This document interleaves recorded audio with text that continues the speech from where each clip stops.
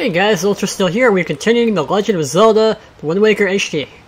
Alright, so in the last part, we got our first pearl, which is the Din's Pearl.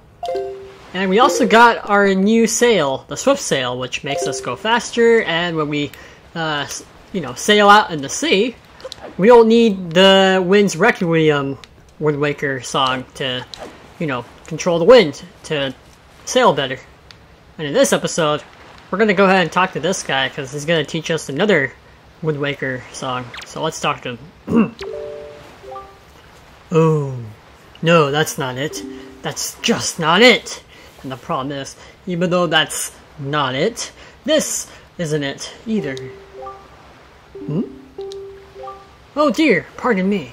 Pardon me, guy. I was so fully and wholly absorbed in my dancing that I didn't even notice little old you standing there. I am taught. I love dancing more than I love 3 meals a day. You will come to know me as the world's charismatic dancer extraordinaire. Ready, guy?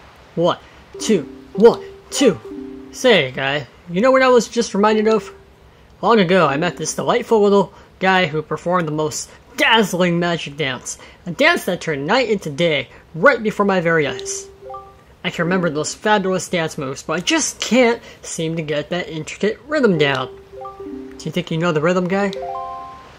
Alright, so let's talk to him again. That magical dance that changes day into night and night into day. If only I can recall the rhythm. Oh, the rhythm! Then I can dance it perfectly. Alright, so take out your Wind Waker here.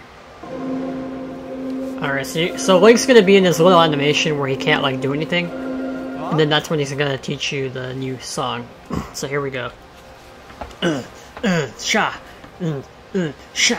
That's it. That's the rhythm I've been trying to recall. Oh, I can feel it. I can feel it, guy. You really feeling it? Yeah, yeah. Woo! Woo! Yeah, yeah. So basically, what he's doing here is he's imitating the directions of how you play the song, so it's right, left, down. Just use the right control stick. Alright, you'll learn the song of passing. That's it. That's it. And it's perfect. I'm perfect. Now let the sun shine on. Yeah, yeah.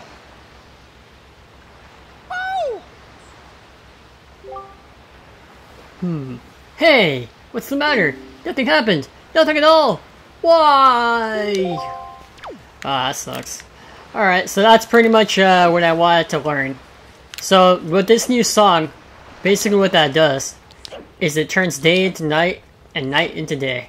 You may have seen this in The Legend of Zelda: The Ocarina of Time with the Sun Song, but this is very useful in the sense that...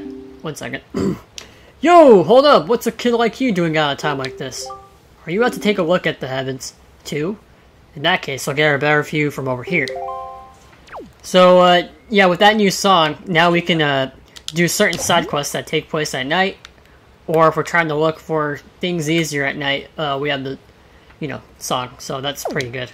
Anyways, the reason I'm up here is because there's actually another side quest we can do. It's pretty short, though. So you want to take a picture of this full moon, make sure it's full, and thanks to that new song, every time you make it nighttime, the moon cycle will keep changing, as you would have guessed. And what we're going to do with that photograph is give it to this guy later. So let's make it today.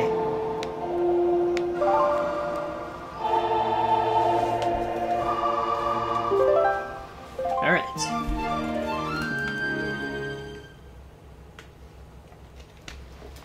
Let's see what's going on. So, that guy is down over here. There he is. Nobody understands how I feel. Do me a favor. Beat it. What a jerk. How did he manage that? Right under my nose. But I guess he is an alright guy. I wonder who he's talking about. Pesky little brat. Nobody understands how I feel. Do you hear me? Nobody. Not you, not anybody. Wait. Are you trying to tell me that you do understand how I feel? Completely. I couldn't care less as the other option. I probably should have put that. Oh really? And how about a little test to see if you really do? I want you to take a pictograph of the first perfectly round, pale thing you can think of and show it to me. It's the moon, by the way, that we just took a photo of. If you show me something that's exactly the same as my favorite thing, then you win. And I'll acknowledge that you understand the inner workings of my heart and mind. It's quite a simple little riddle, isn't it? Quickly now, bring me the pictograph. Alright, so let's take out the photo and show it to him. Ooh! That's right! That certainly is the pictograph I'm looking for! The correct answer is exactly what you've shown me. The full moon. Unrequited love may have twisted me up inside, but I can still find peace when I gaze at the timeless moon. And of all her phases, I particularly love gazing at the full moon. And there's one phase I don't like, and it's a certain time of the month. Anyways, I know I caused you a lot of trouble, but thanks. I really mean it. I want you to have this for all your efforts. Just a little reward for easing the pain of this troubled heart.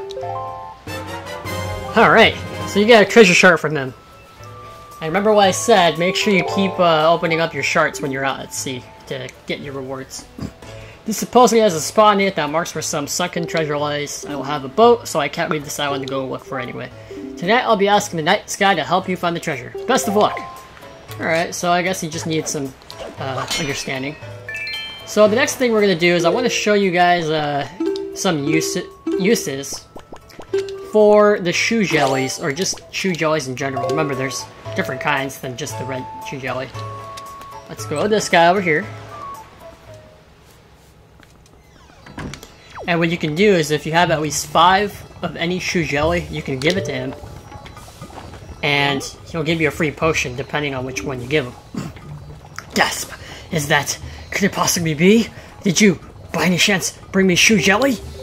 It's quite clever of you to bring such quality ingredients to me. I'll take 5 of them if you could spare me. And to thank you, I'll give you 1 free serving. Not a bad deal. No, sir. At least I would if you had an empty bottle, but unfortunately you do not. Too bad for you. So, yeah, if you're ever running low on potions, just go to that guy. He sells them pretty cheap, and it's a good deal. So that's just something I wanted to show with the treasures. Let's see. Oh, and remember that side quest from Dragon Roost Island that we did regarding the mails? You know, the mail ordering, and, you know. Good morning! Letters for Link. We have 1 letter. Here's our letter. Basically, it was the side quest that involved us sorting the letters, and we had this one guy that saw our record, and, you know, he wanted to thank us and send the letter to his mom. So this is it. To my son superior, thank you very much for looking after my boy. This isn't much, but I hope you'll accept it all the same. I politely request your kindness, your continued kindness towards my son, Kashiko, Beito's mother. Sweet. So now we got 2 pieces of heart. It's a good start. Hey, that rhymed. Okay. Whoa! Weird camera angle. So with that, all that out of the way, I think I'm pretty much done here for Windfall Island for now. So now we're gonna go ahead and, let's see, I want to show you the new sail and how cool it is. So we're gonna go down here. First, I want to display how fast this thing is. To set your new sail, just press A again. See? The icon on the top right corner, it says fast. And you'll notice that without the Wind Waker, we can actually just control the wind, and the little arrow behind us is moving depending on where we move. So that's pretty cool, and it's much more convenient and just more stress relieving. So that's just something I want to show off. So I'm going to skip to where we, right when we leave Dragon Roost. So I'll see you guys then. Really quick, I actually want to get this treasure shard that's at Dragon Roost Island. Remember, this is what we've opened our shard for, and it looks like we got it. Sometimes if you have the fast sail, you can actually see where you know, the spot is without having to look at the map, just to accurately know where it is. So that's another good use of the swift sail. So onwards to the South Island. So we're gonna go down here, and I might as well take out my bait, so that way we can discover the new island. Alright. Wait, don't take out your sail. Here we go. I just love this music. It's so nice. Right. Let's see what's up. Ooh, that is one burning island. And no, you cannot go on it, obviously, because you will get burned and get damaged. I should have to explain that. So here is Merman. Let's give him some bait so we can figure out more information about this island. Alright. Holy small fry! Yeah, I've heard. I take it you want to share information about this island. And start by opening up your sea shirt. Alright. Heh, Link's face. Fire Mountain. You see that there volcano that's spewing out lava like there's no tomorrow? Yeah, well they say there's a great treasure hidden inside that thing. The thing is, everyone who's ever tried to get inside has just been blasted away by the great balls of fire that come shooting off the top. If you want to get inside, you gotta go find the island that's 1 square north and 4 squares west of here. That's where the power to freeze anything is hidden. Or so they say. Maybe it's not true, but it wouldn't hurt to look, Fry. And that's all the info I've got to offer. If you want to hear it again, you'll have to throw me some more bait on the water for me. Sorry, but that's my policy, Fry. I can't go fighting evil on an empty stomach, you know. And with that, I'm off. Alright, so that's just something, you know, he wanted to tell us, and that's interesting. There's a treasure hidden inside of the volcano. But, we're gonna go to this tower here, and something I should note, now that we're here later out, you know, now that we're here later in the game's campaign and story, you want to watch out for places that have seagulls flying around in circles. Because in the middle of where they're flying, the center, lies a sea monster that you cannot defeat right now. It is impossible to defeat it right now, so make sure you don't battle it. And with our new grappling hook, we can just immediately get a joy pendant from any enemy we use it on. So make sure you guys keep remembering that, because it is good to gather up on treasure right now. So yeah, speaking of those seagull spots that I was just mentioning regarding the sea monster, just be careful, okay? Because right now you can't beat it. We need a certain weapon, which we do not have yet. But hopefully we will soon. So let's continue going south. And like I said earlier, there's also some enemies like those. The turrets. No, not turrets. What are those things called? They're like blast cannons. We can't take those out yet. We need a certain weapon as well, so yeah, it's a little annoying, but maybe going. No, I'm not going the right way. Hold on. Trick me. Okay, so we go this way. And as you may have noticed, there's a light ring spot here. In the GameCube version, something I should note, each of these, in that version, sometimes they hold red rupees or purple rupees. But in this version, they upgrade it so that way you can always get 50 rupees. So I think that's pretty nice, and it's a good way to make money faster. Okay, so now we're gonna go to our quest, or location. She's down here.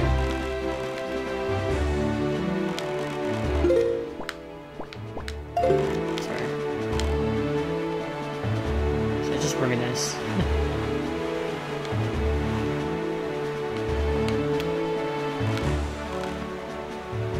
Some cyclones here. Let's try and jump in one of them. Let's see what happens. Woo! That was fun. And look, another light ring spot for our treasure shards. Let's go ahead and see what's in here. Alright. Oops. Okay, so we need to have a better way to see it. Well, let's open up one of our shards that we haven't opened yet. Aha! See, this shows you how close you are to the spot. So it's better to just have the shard open and investigate yourself. Just that way you're more accurate. Whew! Hopefully we get a piece of heart or something, because sometimes these treasure shards lead us to good places. With good items. We got the silver rupee. Not bad. Alright, now we're full of money. And there's a weird statue on that island. I wonder what that's all about.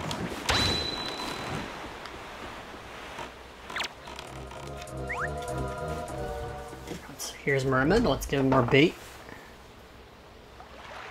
There's one freaky enemy up there. That's Octorok. They're pretty dangerous. Hoy, small fry! Yeah, I've heard. I take it you want to share information about this island. And start by opening up your sea shirt. Okay, I'm not gonna keep saying that all the time, because you guys get the point. However, I will be saying, you know, what the information he has to offer for that island. Tell me, small fry, have you ever caught a fairy before? Because from what I've been told, when you've been beaten to a pulp by monsters and such, and you think that you finally met your match, if you got a fairy with you, you've got nothing to worry about. Don't you wish you had something handy for carrying fairies around with you, Fry? If you want one, go south from here until you see a miserable-looking submarine floating on the sea. Look there! And that's all the info I've got to offer. If you want to hear it again, you know, you get the point. He already said this before. So, we can't take that thing out right now. And we're just gonna skip that island behind us. Because there's nothing really on it. And it's just kind of lame, so... We'll come back to it later.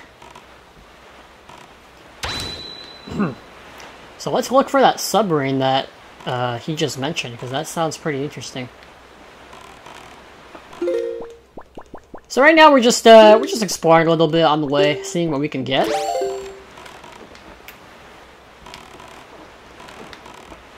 Another island. Let's bring some bait for another island. I just love this whole game's exploration. There's like so much to see. Holy small fry! And you already get the point. Give us a sea shirt.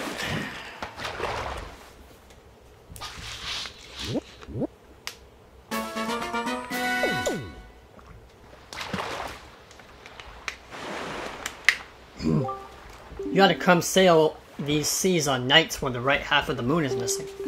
They'll give you shivers, Fry. And that's all the info I've got to offer. If you want to hear it again, you'll have to throw me some more bait on the water for me.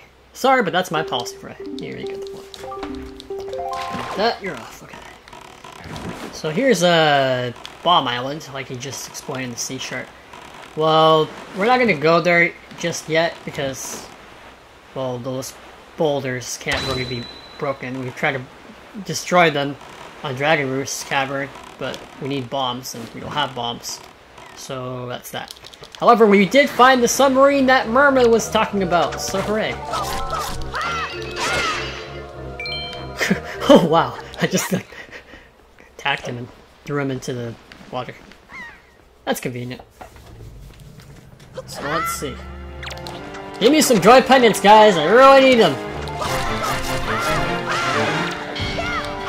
Ooh, and watch out for the rats here, because they are pretty annoying.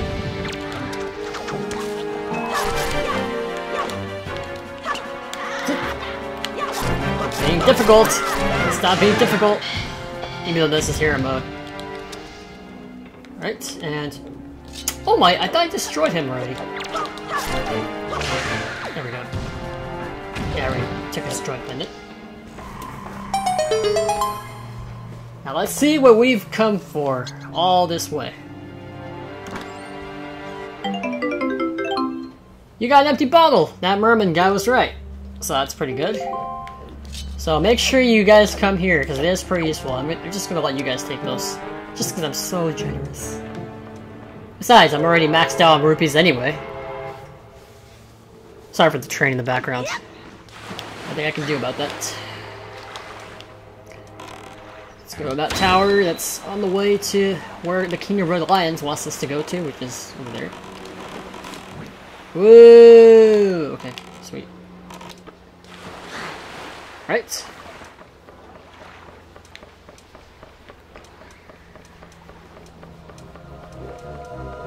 More Bokoblins!